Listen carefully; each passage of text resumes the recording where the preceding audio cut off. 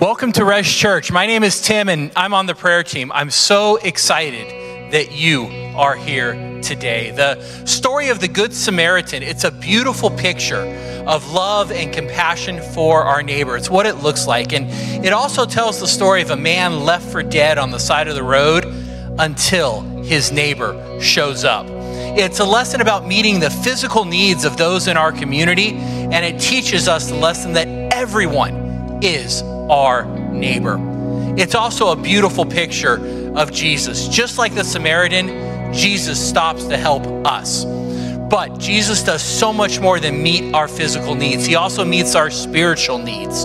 He stops when we were spiritually dead on the side of the road, and he offers new life to everyone who believes. And that is why I am so excited that you are here today. I'm excited because Res Church, it's a community of people who love our neighbors.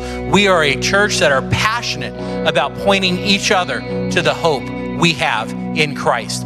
We are a church that believes in the power of prayer and the transforming love of Jesus. We are a church that believes in the faithfulness of God, but more importantly, we are a church that believes in sharing that message with all of our neighbors. Please stand and worship with us.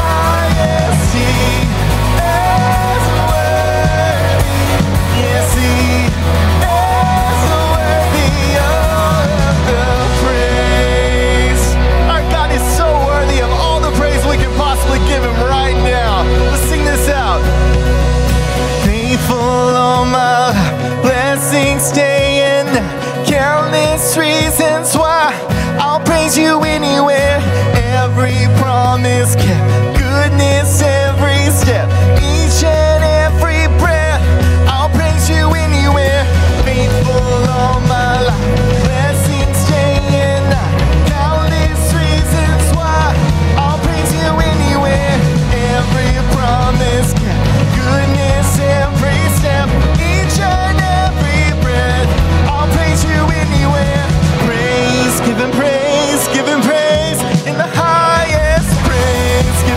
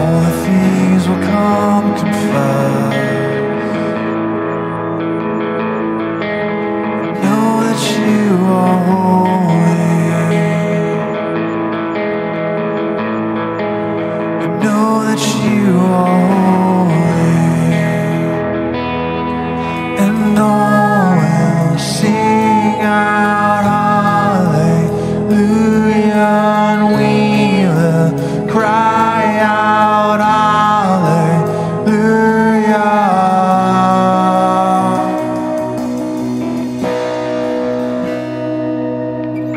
All hearts like the sand, and all feel unworthy, all who weep with nothing left, know that you are holy,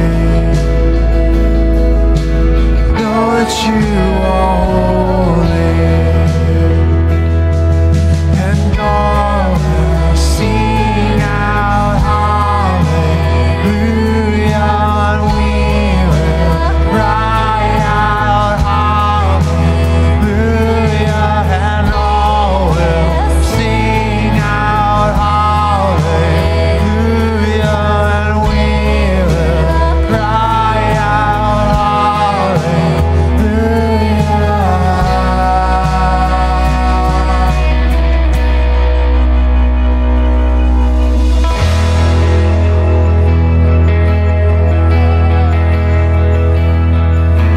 Shout it, go on and scream it from the mountain. Go on and tell it to the masses.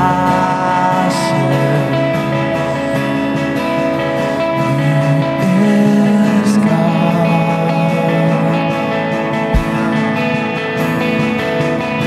Shout,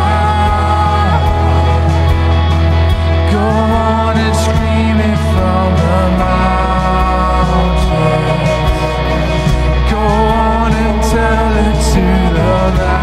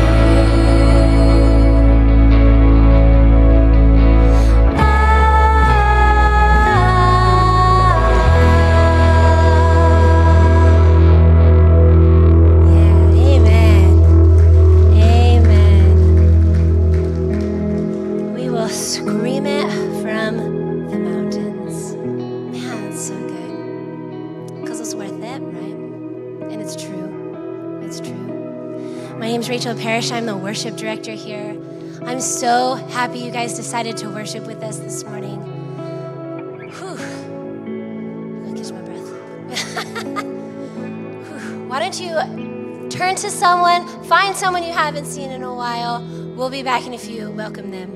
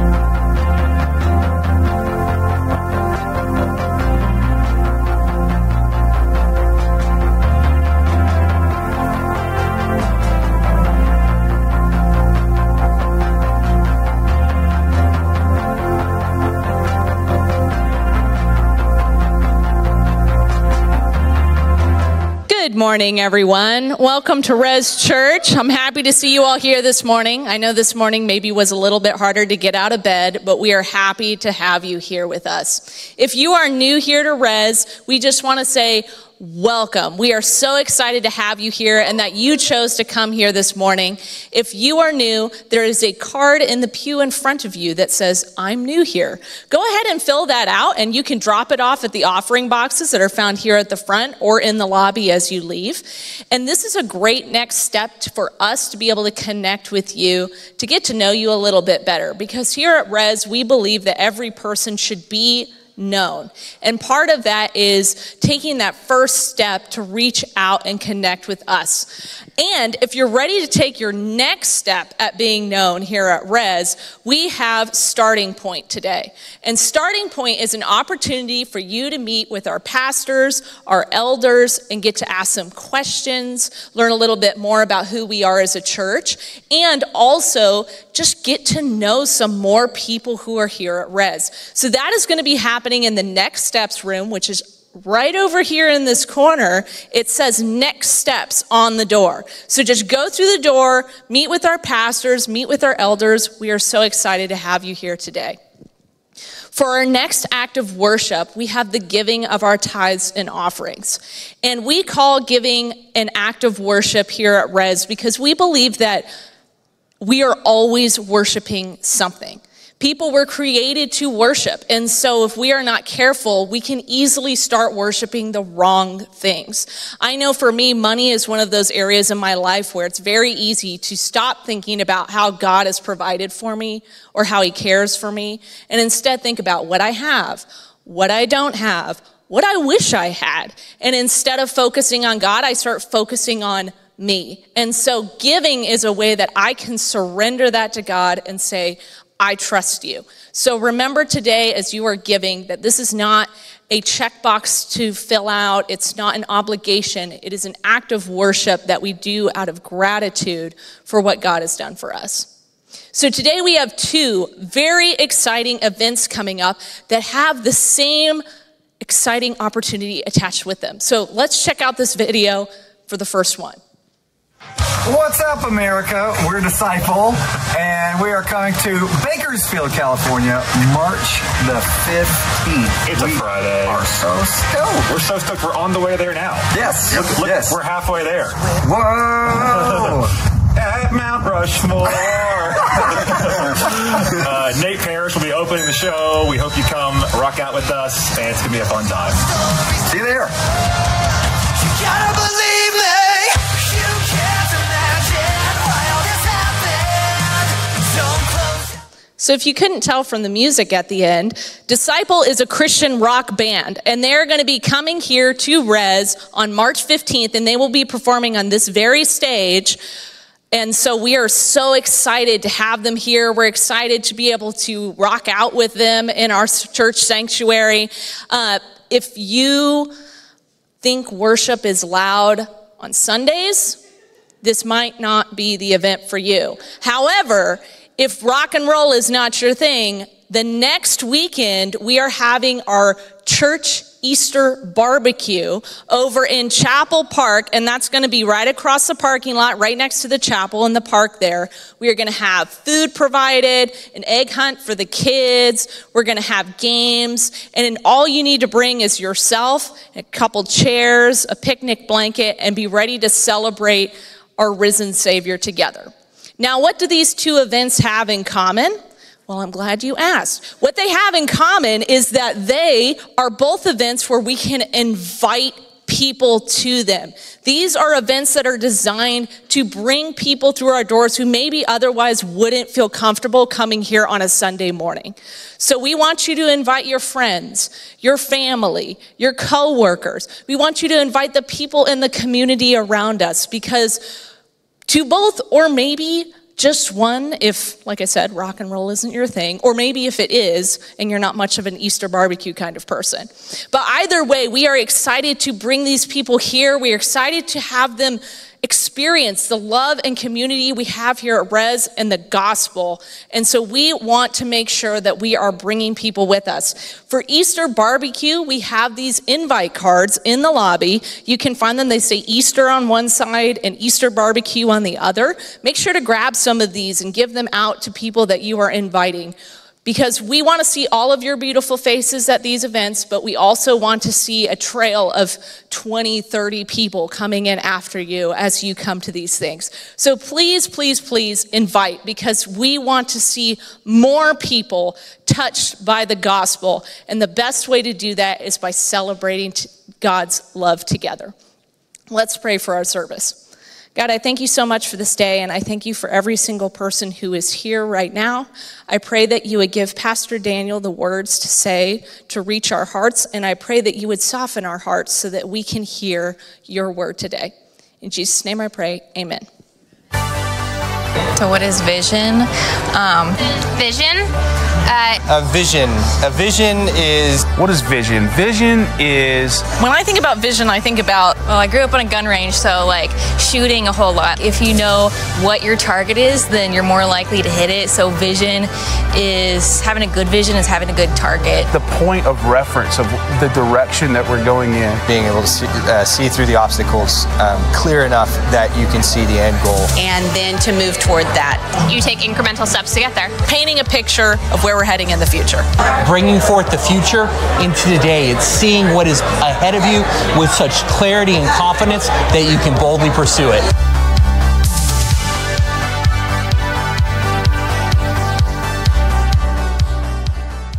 Morning. I can see you guys love the time change. Last week, we covered the very first of 4 vision items that were in our church's vision statement that we rolled out earlier this year.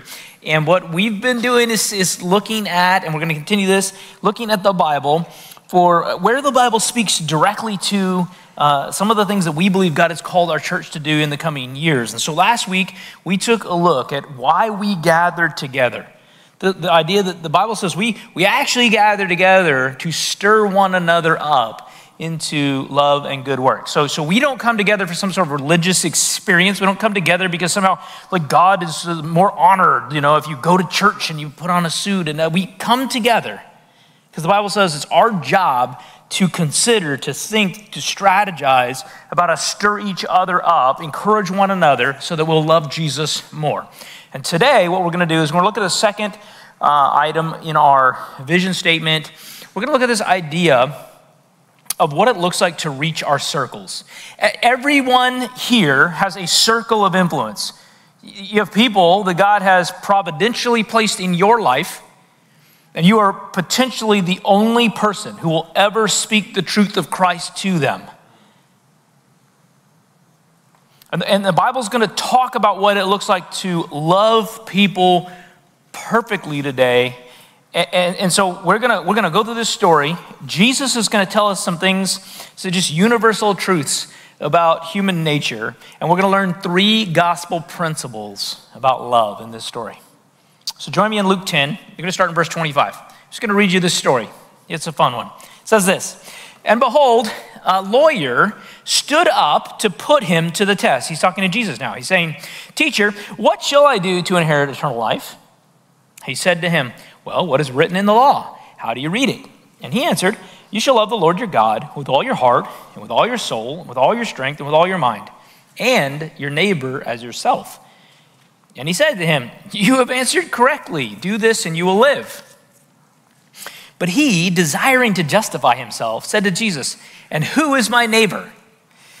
And Jesus replied, "A man was going down from Jerusalem to Jericho, and he fell among robbers, who stripped him and beat him and departed, leaving him half dead. Now by chance a priest was going down that road, and when he saw him, he passed by on the other side. So likewise a Levite, when he came to the place and saw him, passed by on the other side. But a Samaritan, as he journeyed, came to where he was, and when he saw him, he had compassion. He went to him and bound up his wounds, pouring on oil and wine. Then he set him on his own animal and brought him to an inn and took care of him. And the next day he took out 2 denarii and gave them to the innkeeper, saying, 'Take care of him, and whatever more you spend, I will repay you when I come back.'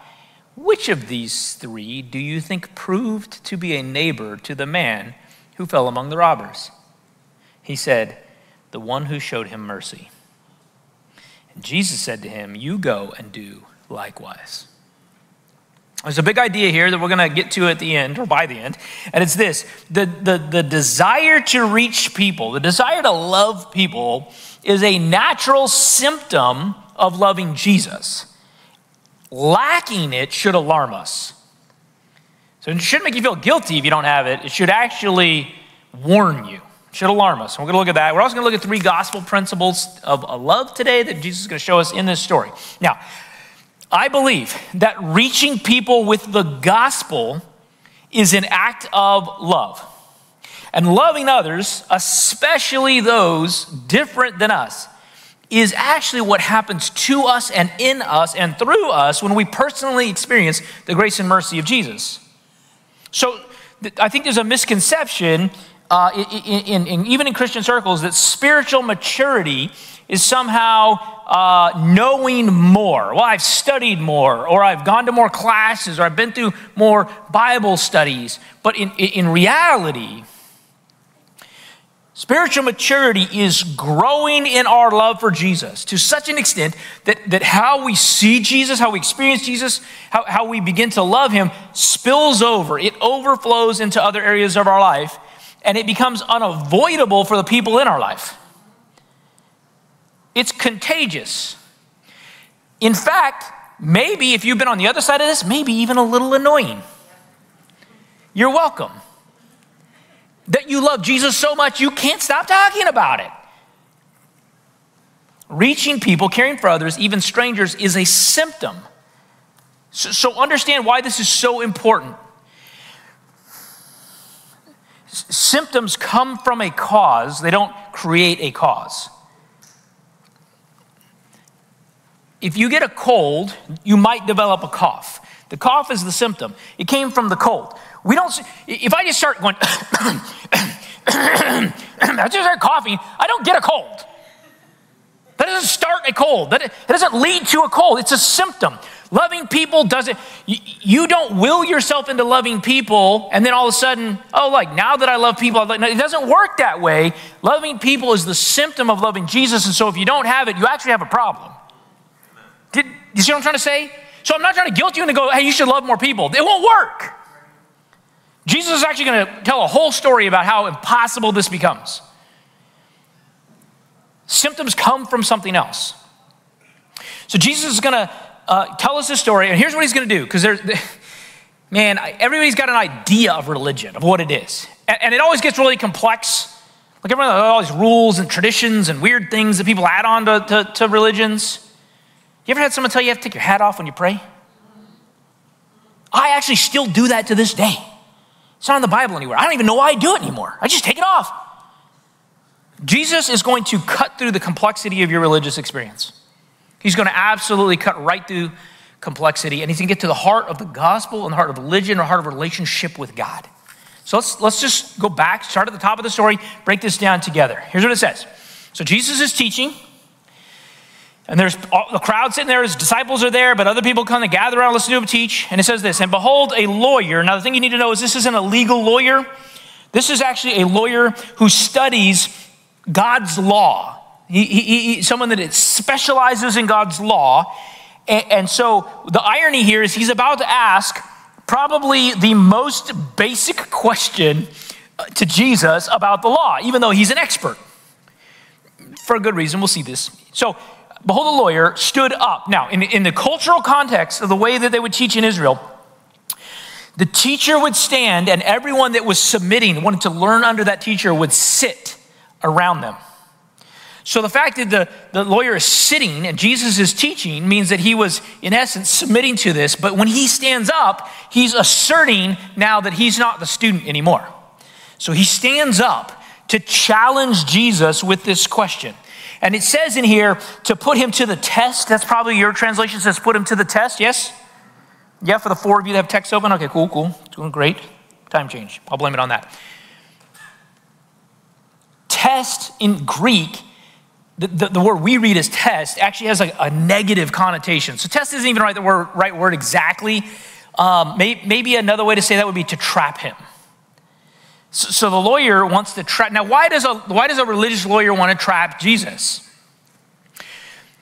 Because Jesus has been going around the countryside from Galilee to Cana to all these other places, and he's been preaching that the kingdom of God is coming and you can experience the kingdom of God now.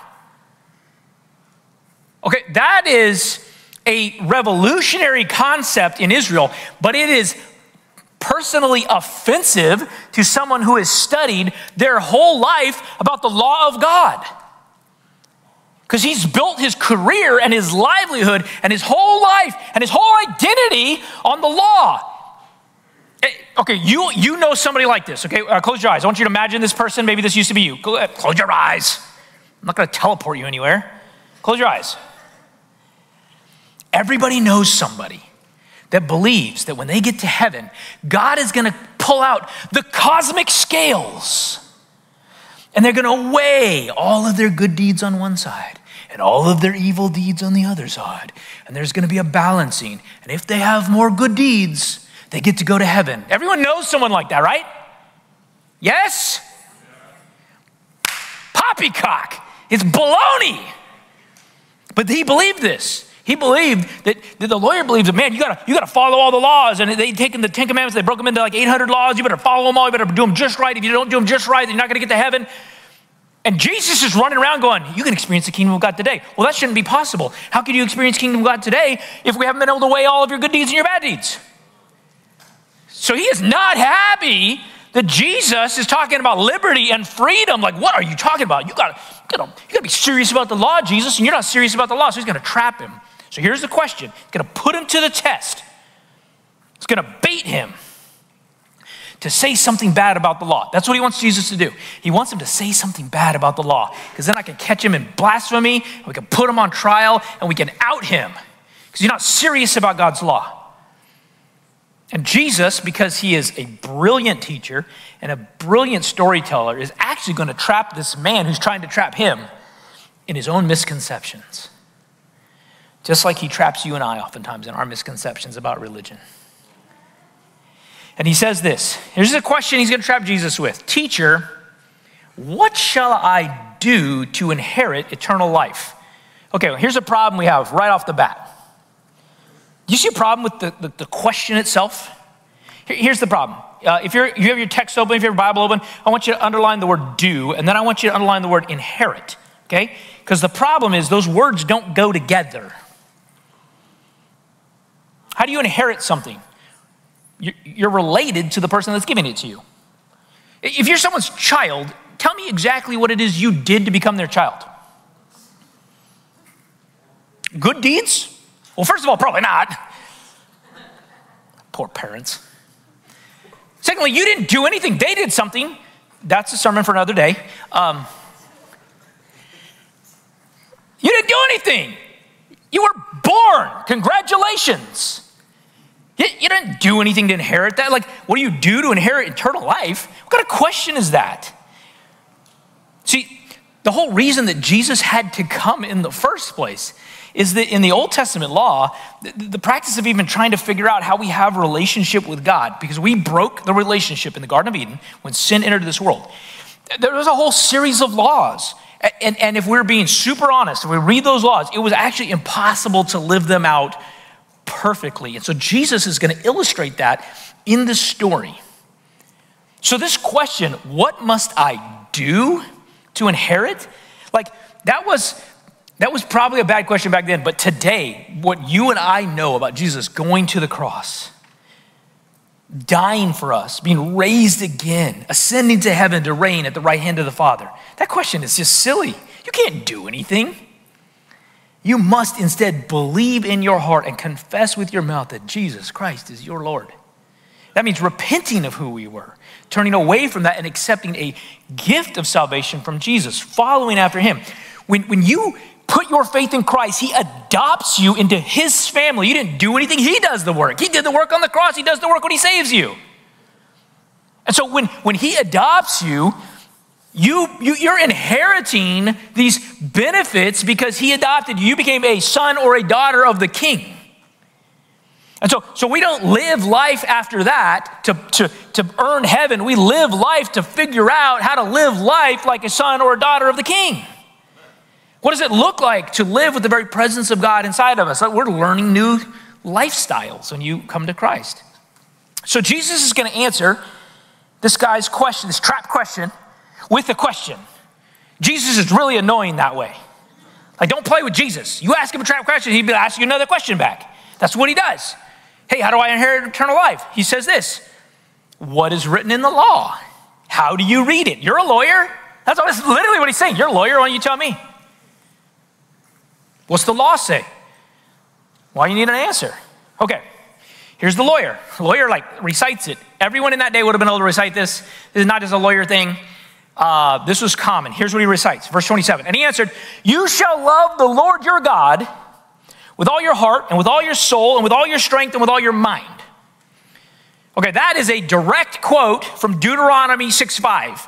Deuteronomy 6:4 and 5 was a passage called the Shema, and it summarized the first 4 of the 10 commandments, all in one little sort of phrase. So he's quoting Deuteronomy 6:5.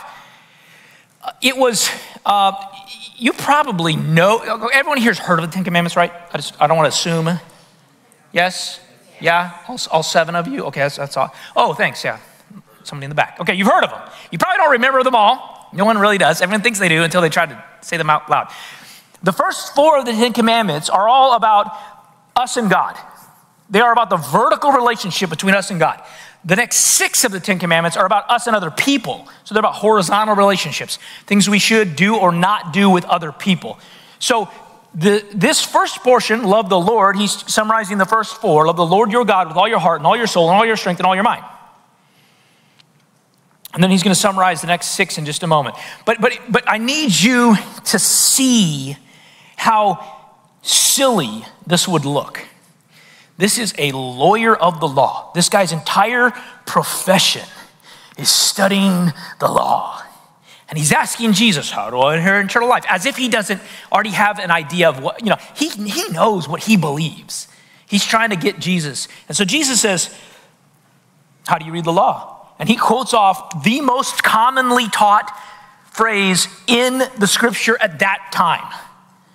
Like, let me show you this guy. There was a picture, hold on.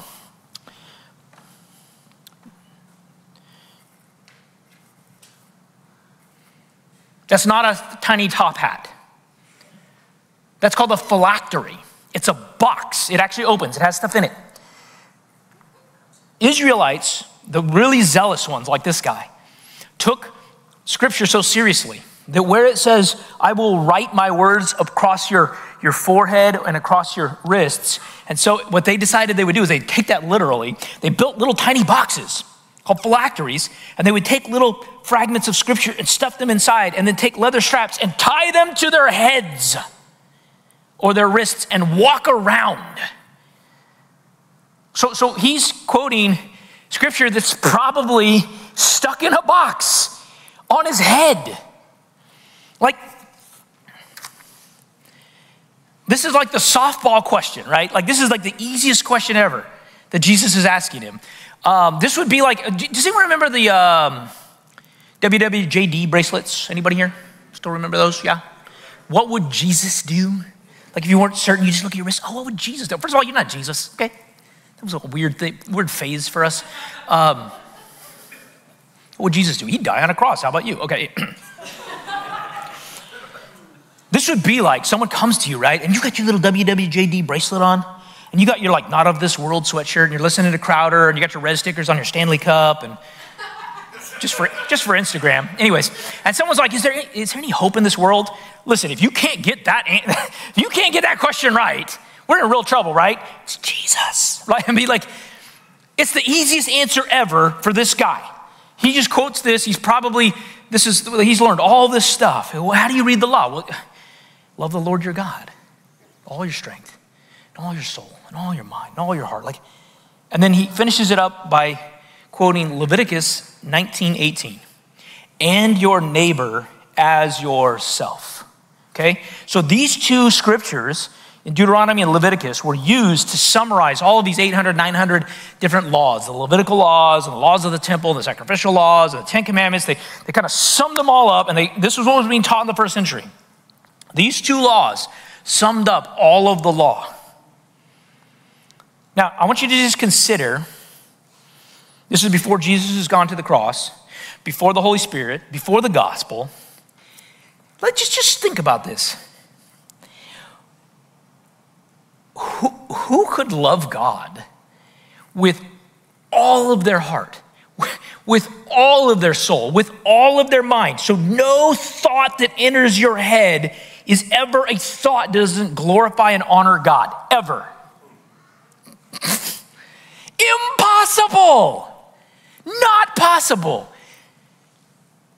Like, it's just no one could do that. In fact, in essence, what the law does by talking about your mind and your soul and your strength and your heart is really just calling out the fact of all the different ways that we wander away from God.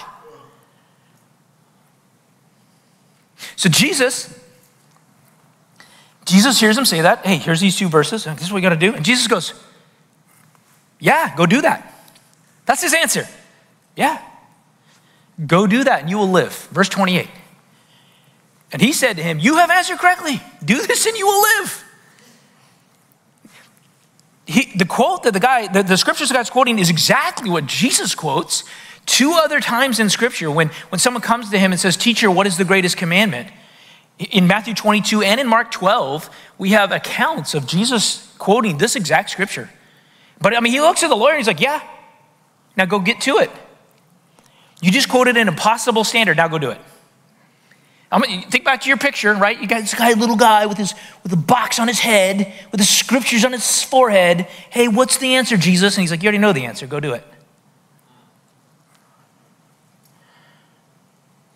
Yeah, go live perfectly. Now, verse 29 in your Bible, Luke 10, verse 29, is the key to the whole story, to the whole illustration, to the whole parable, to what Jesus is trying to establish, not only with this guy, but with you in your life right now and as you live as a Christian. Verse 29. Here's what he says. But he, this is the lawyer, desiring to justify himself. He just double underlined justify. Said to Jesus, oh, and who is my neighbor? Now, the lawyer already recognizes that he cannot live out that law perfectly. He realizes, I have a problem. We don't use the word justify in modern language that often anymore, unless you use like Microsoft Word and you're trying to mess with margins. Anyways, it means to make right, to set right. So like if you went to your barber or your hairdresser or whatever, and you ran a tab, like you didn't really pay them every time, you're like, I'll catch up. And like the 25th time you went, they're like, look, I'm not gonna cut your hair. You owe me this massive debt for all these visits. You would have to justify yourself. You gotta make that right so you guys can have transactions. You guys can actually do business together because there's a debt that must be paid and it must be justified. Y'all see that? Okay. So the lawyer's saying, hold on, we can't leave it there. I mean, we can't leave it where I gotta live perfectly. We have to love people perfectly. Can we split this into some smaller laws and give it some extra detail? Because then I can find some loopholes. Because that's what lawyers do. We find loopholes. That's what people do. We find loopholes. So he's like, no. Here, let me, surely I don't have to love everyone that way. That's impossible. Who's my neighbor? Because what is Jesus saying if we left it right here? If you want to get into heaven, if you want God to receive you, if you want to have a relationship with God, you have to obey the law perfectly. And the only way to obey the law perfectly, to fulfill that, would be to love everyone perfectly. Like that would be a crushing answer. Like, do you realize the weight of that answer? That we would have to carry a burden on us that every thought, every action, every intention, every interaction with every person, including strangers, would have to be perfect love. Jesus, who's my neighbor? I go, whoa. The lawyer already realizes what I hope you and I come to realize. See, I think what the lawyer realizes is there's a gap, there's a problem where we can't meet this standard, and we would call that gap sin. Sin, our disobedience to God, our inability to live in holiness like God lives, our imperfection, we call that sin. And I believe generally, if I just kind of sum this up in very broad terms, there are generally 3 reactions to sin in our world. 3 common reactions. And I've labeled them creatively so that you'll remember them. The first way to react to sin is what I like to call the American way. We all like America, right? America, right? Oh, we don't need the A. America. We like America? 2 of you like America. You anti-patriots, you fascists. America, the American way. Here's what we do with sin the American way. We ignore it. We just pretend it's not there, and we fill our lives up with as much noise, as much entertainment, as much busyness, as much kids' sports as possible, and stress ourselves out about it so we don't have to have any quiet or any time to meditate and think about the fact that there is a serious problem in our souls. So we'll just stay busy. And if we're not staying busy, then we'll stay medicated, or we'll stay drunk, or we'll stay on some sort of substance, because the last thing I want to do is I don't want to think about that problem, because man, that would take me to the deepest and darkest of places in my soul. So the American way is don't think about it, go to Vegas. Don't think about it, go to Disneyland. Don't think about it, ring up a bunch of debt on that credit card so that you have something going on in your life so you don't have to consider where you're spending eternity. The American way. The second way we can think about this is the gospel way. The gospel way. The gospel way is God's formula to deal with the problem of imperfection, in which he sends his son Jesus as an intercessor. An intercessor means someone that comes in on our behalf and goes, you can't handle it, but I can handle it. So Jesus is going to come and make a way as a substitute to justify us by going to the cross and paying our debt for us. That's the gospel. Jesus is going to do something so radical on the cross that every time we think about it, we're going to realize not only that we cannot live up to it, we're going to realize that the amount of grace and mercy that he gave and extended to us changes everything in our lives. It leads us to gospel principle number 1. I mentioned there'd be a couple. Gospel principle number 1. Tim Keller puts it this way: real love doesn't begin until you see that you can't really love. Put another way, you're incapable of real love until you see that you are incapable of real love. If that sounds contradictory, welcome to humanity. Now, maybe you've been to church a while and you're like, that seems counterintuitive. Like, that sounds intuitive. Like, we already know that. No, you don't know that. In fact, the population doesn't know that. In fact, most of humanity doesn't think that. Gallup did a poll, 90% of Americans think that they love more than the average person. Everybody thinks they're loving. Oh no, I'm pretty loving. I'm more loving than the average person. You're lying. You don't know. We all know, we do know this, we all know that loving others is something we're supposed to do. That's not even religious. That's baked into your DNA. You know you should do it.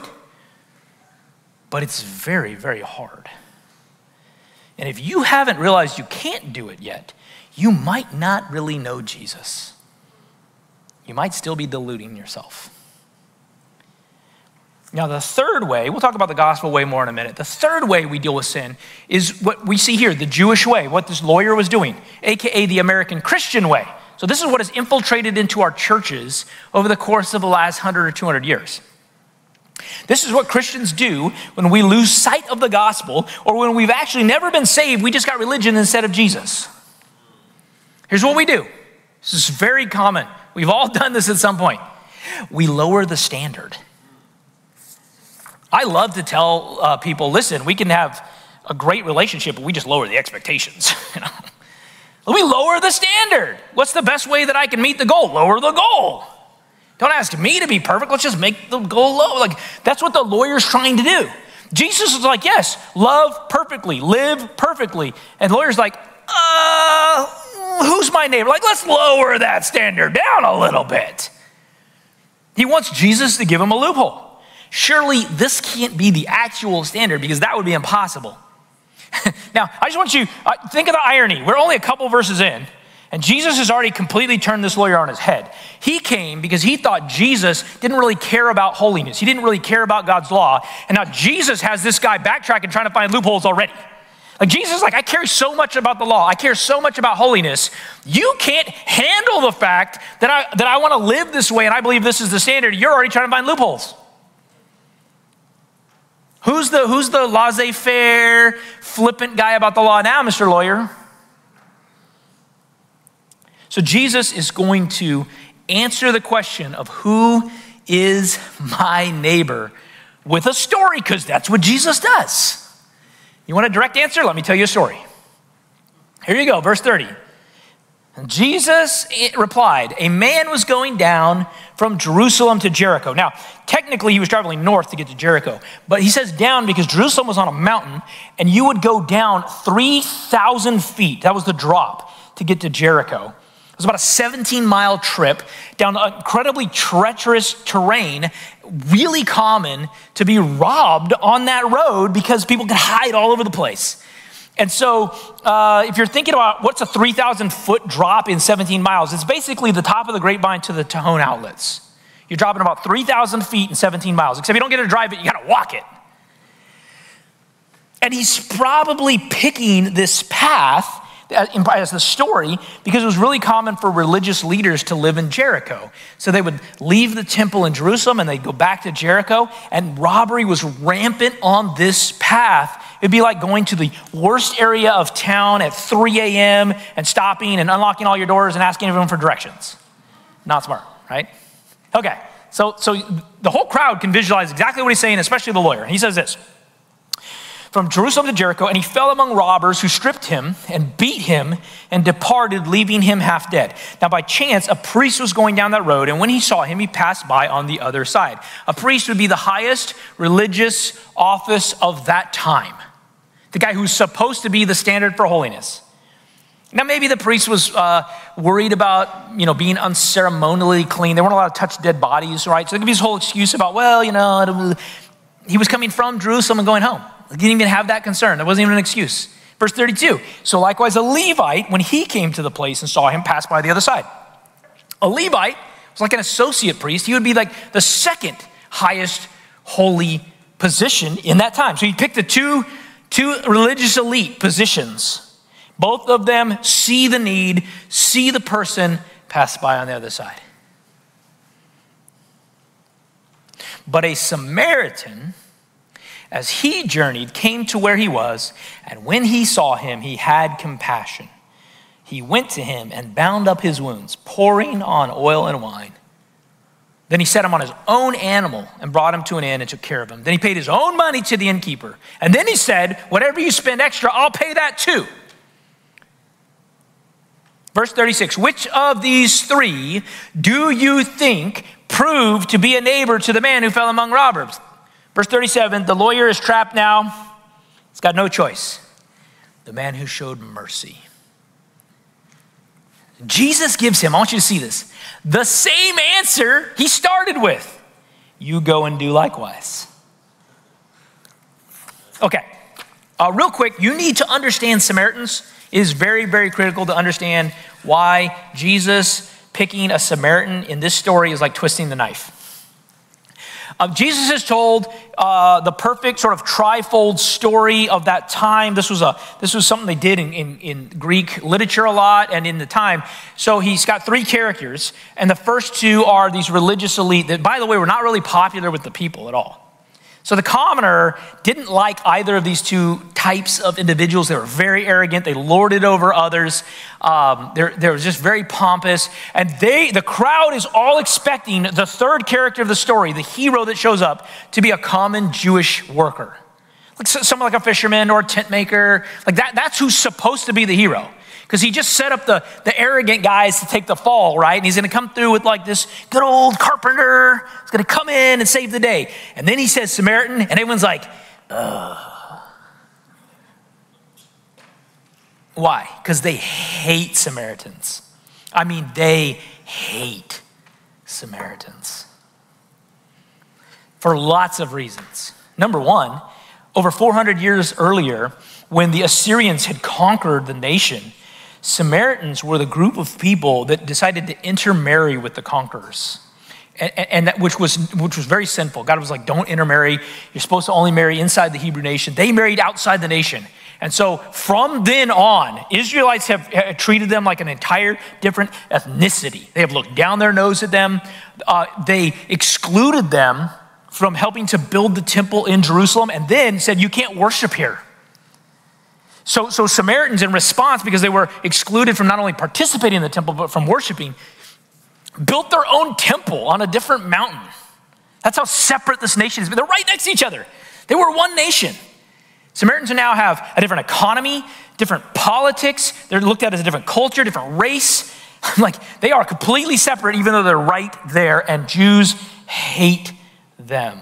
In fact, they hate them so much that in the Jewish culture, they couldn't associate with them. They couldn't touch them. They couldn't use the same utensils as them. Like, they were ostracized. So if the roles were reversed, if the injured man was a Samaritan, every Jew would have felt fully justified walking by and not helping that person.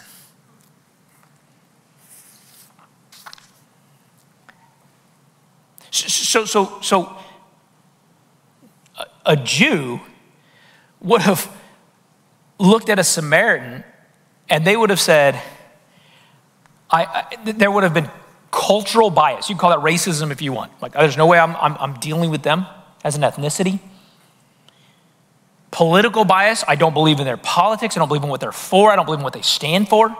Religious bias, they built their own temple. They don't worship like we do. I'm not even sure they worship the same God as we do. So they have cultural bias, political bias, religious bias. And they would have walked right by. The good news for you and I is that in 2024, culture, politics, and religion never get in the way of us loving people.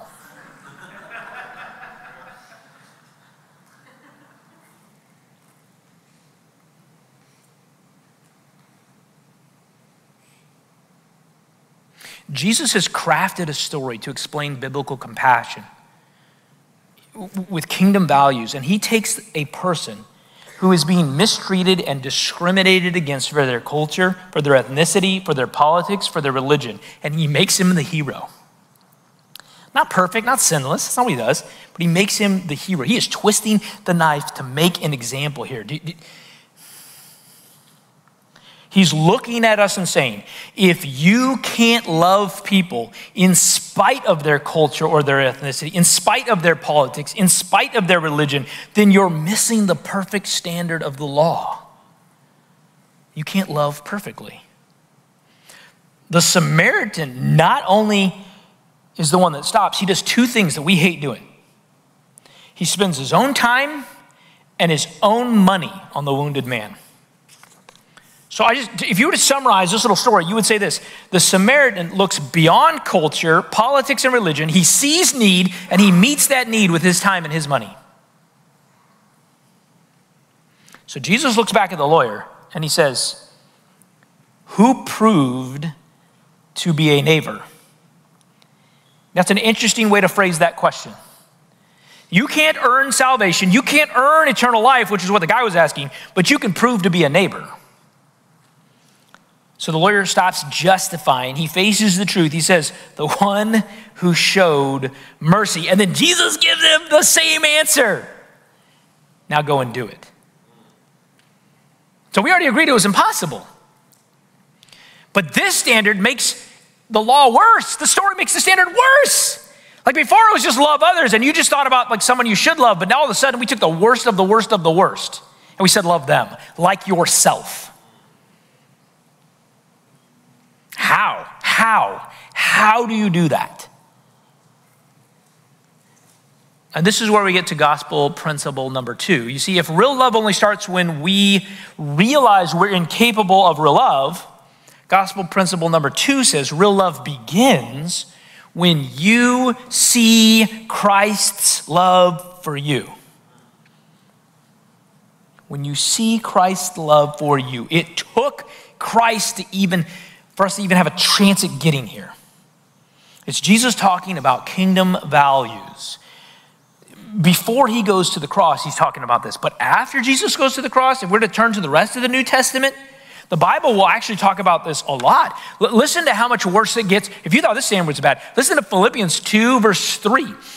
Paul says this, do nothing from selfish ambition or conceit, but in humility count others more significant than yourselves.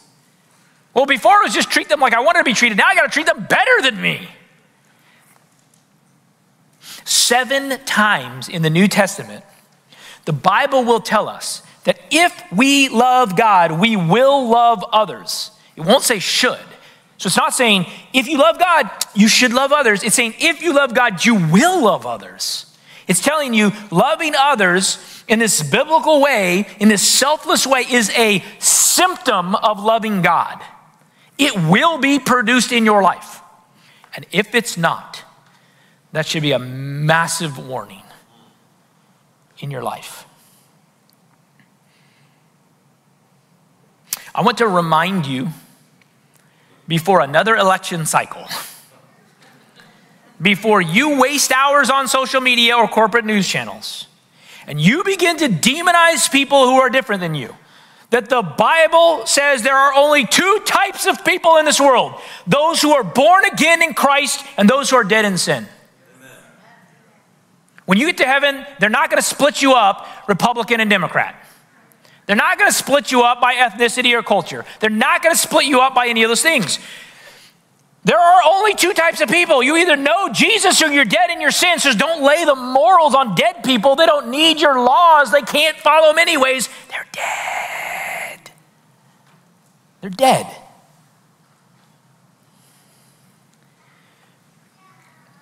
We have a lot of instruction in the New Testament about how to deal with each other as believers. So a lot of stuff in the New Testament about church life, living with other Christians, the conflict, the unity, how to do all these things. There's not actually a ton in the New Testament about unbelievers. Most everything written in the New Testament about how we treat unbelievers is this. We try to reach them with the truth by any means possible. And our urgency should be so extreme that the way the Bible would put it is like controversial, honestly. Like Pastor Craig Rochelle says it this way. He says, we will do anything short of sin to reach people for Christ. And people thought that was really controversial. If you think that's controversial, you should read 1 Corinthians 9, 19 through 23. If it were not written in the Bible and you read that out loud in most churches, they would tell you you are heretical. It's extreme. Here's what Paul says. For though I am free from all, I have made myself a servant to all. We all love being a servant of everybody else, right? That's what you were hoping to do at church today. That I might win more of them. To the Jews, I became a Jew in order to win Jews. To those under the law, I became as one under the law, though not being myself under the law, that I might win those under the law. To those outside the law, so those didn't follow the Israelite way, I became as one outside the law, not being outside the law of God, so he didn't go misbehave, but being under the law of Christ, that I might win those outside the law. To the weak, I became weak, that I might win the weak. I have become all things to all people, that by all means I might save some. Amen. I do it all for the sake of the gospel, that I might share with them in the blessings. If that were not in the Bible, and you said that in a lot of churches, they'd be like, no way. We can't lose blank tradition, right? Like, it's extreme, it's urgent. Souls are on the line. If people's eternal lives are on the line, how come we don't act like it? How come we don't live like it? How come we don't prepare like it? How come it doesn't burn us up like people are about to be in hell for eternity? How come we're okay with it? So the second principle is, real love begins when you see Christ's love for you. Jesus is saying, and this is his whole point to the lawyer, when he keeps saying, like, go and do it. He's trying to get the lawyer to see, you're spiritually bankrupt. You can't do it. He needs the lawyer. The lawyer's almost there. He needs the lawyer to go, I can't do that. That's why I'm looking for loopholes. I can't do that. Jesus is saying, you're spiritually bankrupt, but I have justified you. So you don't have to stand up anymore and look for loopholes and justify yourself, because I did it on the cross. So instead of needing to justify to ourselves why we won't reach certain people in our lives, why we would look at someone and go, well, I can't associate with them, because they're a Democrat, or they're a Republican, or they're a Muslim, or they're gay, or worse, a Raiders fan, or any other reason that I might use to justify my unloving, cold heart. Jesus will justify us so we can love people greatly. The kind of love that comes from a sinner saved by grace. That story of the Samaritan is fictional, if not for a sinner saved by grace. People are either saved or they aren't. And if they aren't, our hearts should break over people possibly going to hell. People living in this world without the hope of Christ. That should break us, that should motivate us. And that comes back to this idea about reaching people in our circles. The desire to reach people is a natural symptom of loving Jesus, and lacking it should alarm us. Someone asked me recently, we were at this conference, and they were like, hey, what are the goals for your church, And we have goals. Like if you read our vision statement, we have like specific goals for each one of these things about things that we want our church to achieve. But I didn't, that's not what I told them. I told them about my dreams for Res Church. Because I dream about a Bakersfield that is so flooded with the love of Christ through you that it changes the economy of this town. Where strip clubs have to close down because there are no customers showing up. Where people, anyone who needs a place to live can find shelter and is not out on the street. Where Little League stops scheduling things on Sunday because no one will show up, because no one could imagine losing out on the encouragement of going to church in order for their kids to go play in a sport that they're not going pro in anyways.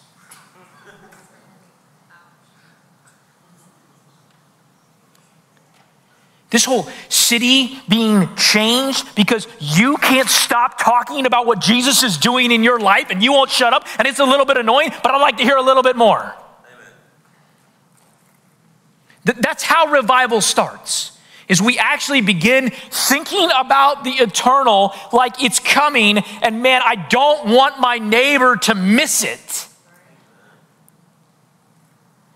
If everyone in this church brought one person to church on Easter, we would barely be able to hold you, and we would love it.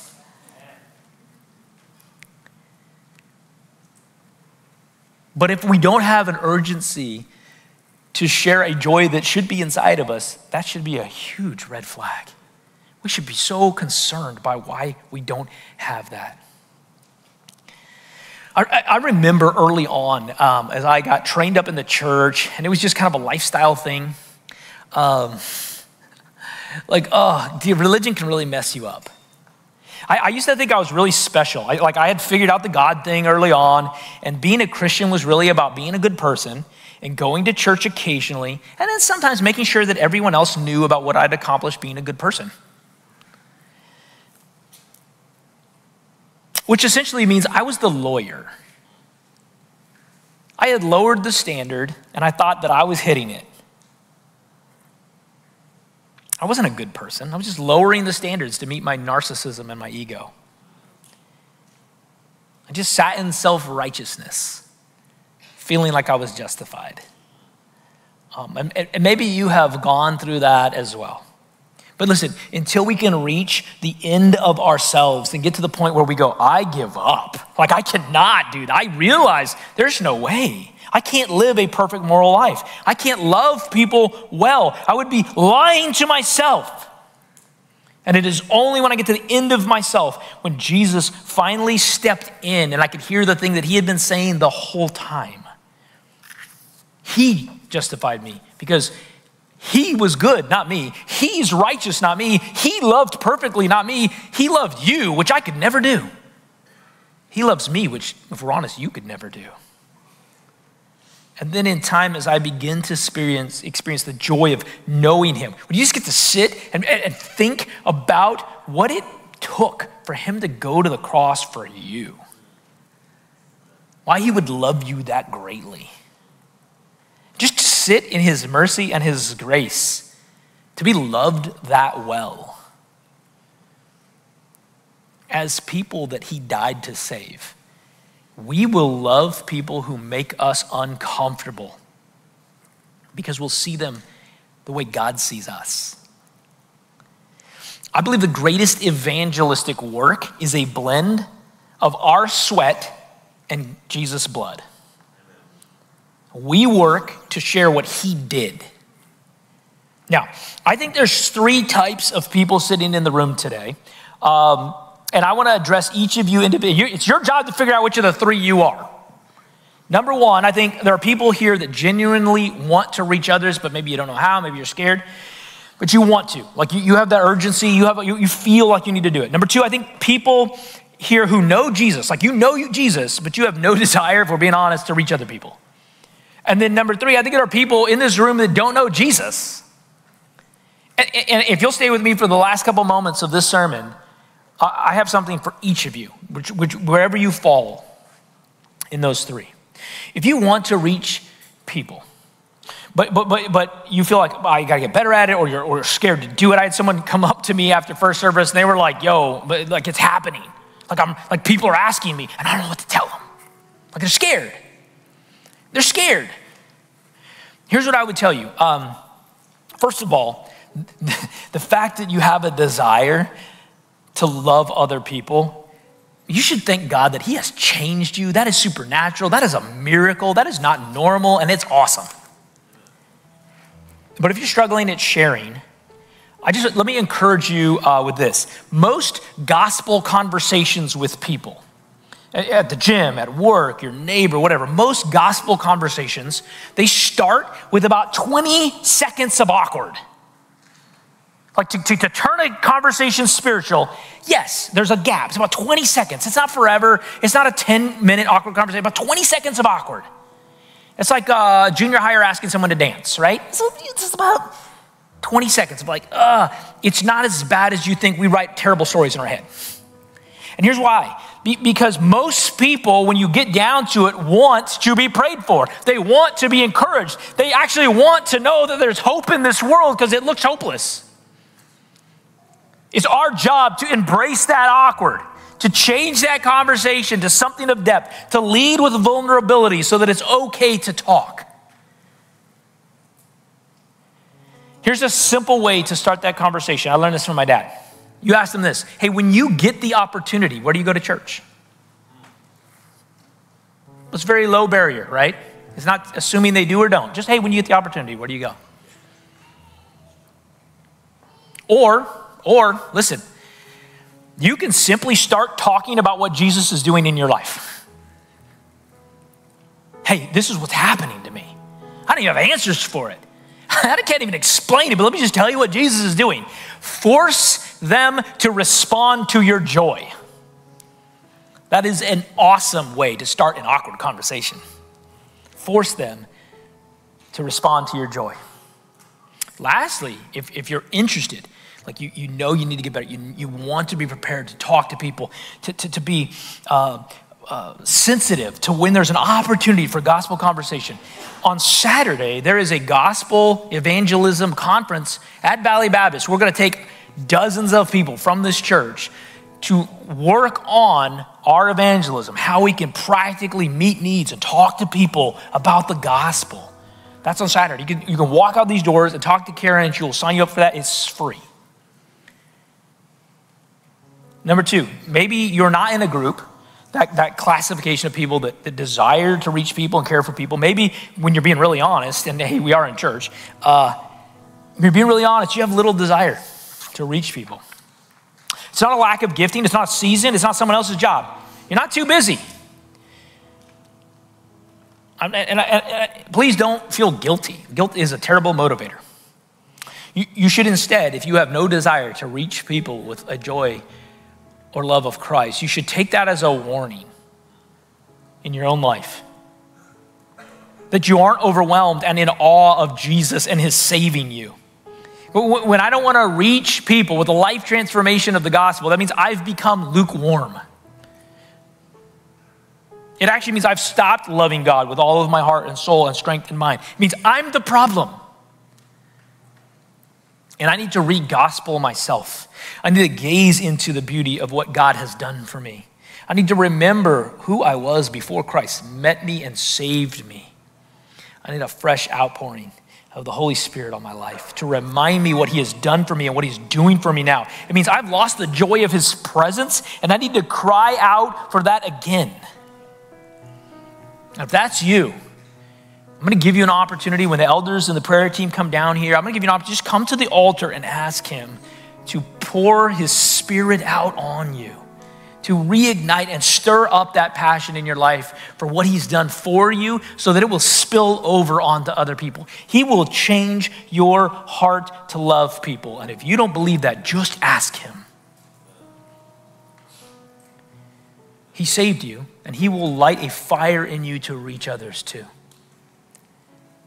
Number 3, the third type of person, maybe you are a person here today that has never put their faith in Jesus. So there's no joy from him to share. You're still carrying the burden of an impossible standard on your shoulders. And you're either covering it up or you're trying to justify yourself by lowering the standard. And you need to give your life to Christ today. So we're going to do this in our last moments here today before we leave. Will you bow your head and close your eyes? I'm not asking you to do that for any religious tradition. I'm asking you to do that to just concentrate for just a minute on yourself and not anybody else. Just you. If you have never put your full faith in Jesus Christ and surrendered to your life to him, I want to offer you the chance to do that today, not tomorrow. Will you give your life to him? No one else's faith can save you, only you. If you are willing to ask him for forgiveness and salvation with every eye closed and every head bowed, just quietly, even silently, say this prayer with me. Jesus, I know I'm a sinner. I am lost on my own, and I can't save myself. I know I'm incapable of loving perfectly. I want you to save me. I give over everything I am to you. In full confidence, I receive your promise of relationship, of forgiveness of sin, of the Holy Spirit, of eternal life. Be my Lord, please, Jesus. With every eye closed, with no one looking up, if you prayed that prayer for the first time ever, will you be brave and raise your hand right now?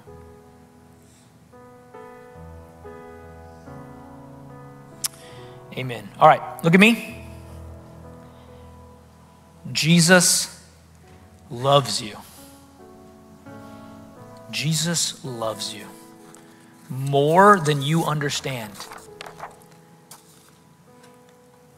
And the whole point of this story is you don't really understand how much he loves you. Everyone's going to stand up real quick. Rachel's going to play a song. If you need prayer for any reason, our elders and our prayer team are going to be up here. We want to pray for you. If you want to come to the altar and ask God to stir up your affection for him, this altar is open. If you prayed that prayer a moment ago for the first time, there's a table in the back. Mark is standing by. We have a gift for you. We'd love to give it to you. We'd love to talk to you about next steps. And for those of you that are going to sign up for the evangelism conference, you can do that as soon as we end out in the lobby with Karen. We're going to reach this city for Christ, not because we're good, but because he is. He is mercy and grace and goodness. You move as the Lord leads you. All the poor and powerless, and all the lost and lonely, all the thieves who come confess, know that you are holy, know that you are holy, and all will sing out hallelujah, and we will cry out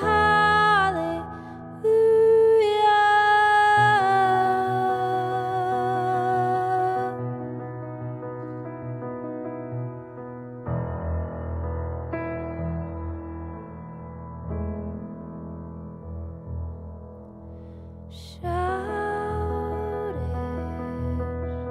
go on and scream it from the mountains. Go on and tell it to the masses that He is God. Yes, so we sing, shout it. Go on and scream it from the mountains.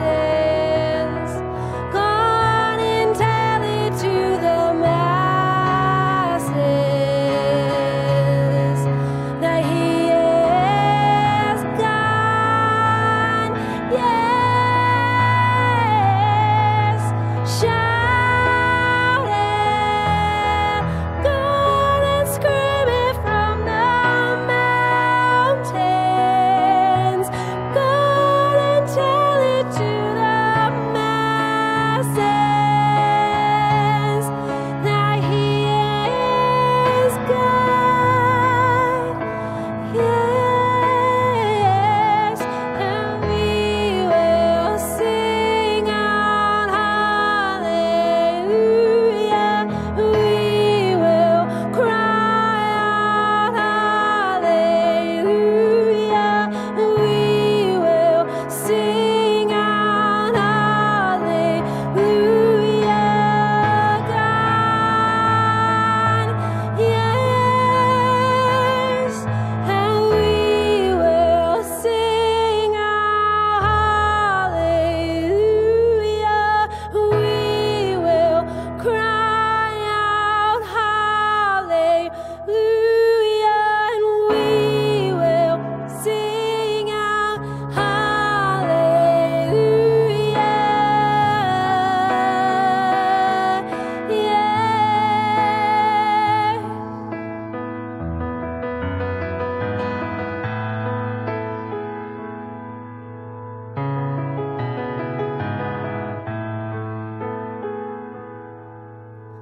All the poor and powerless, all the lost and lonely, all the thieves will come confess, and know that you are holy, know that you are holy, know that you are holy. Let's sing this one last time. And all will sing out hallelujah. We will cry out hallelujah. And all will sing out hallelujah. And we will sing out hallelujah.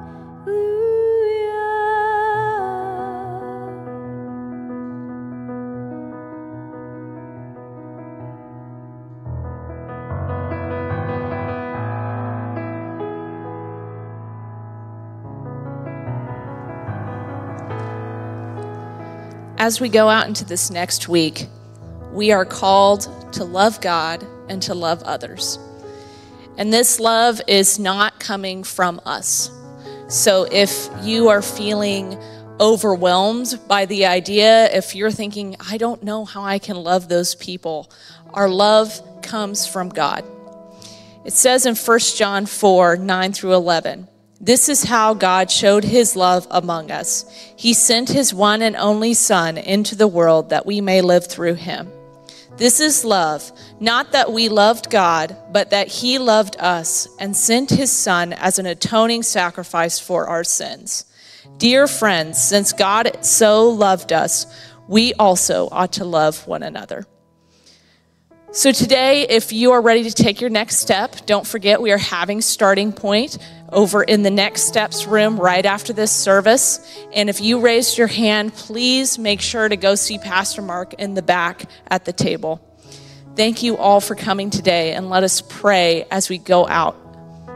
God, I thank you for this day. I thank you for your word given to us.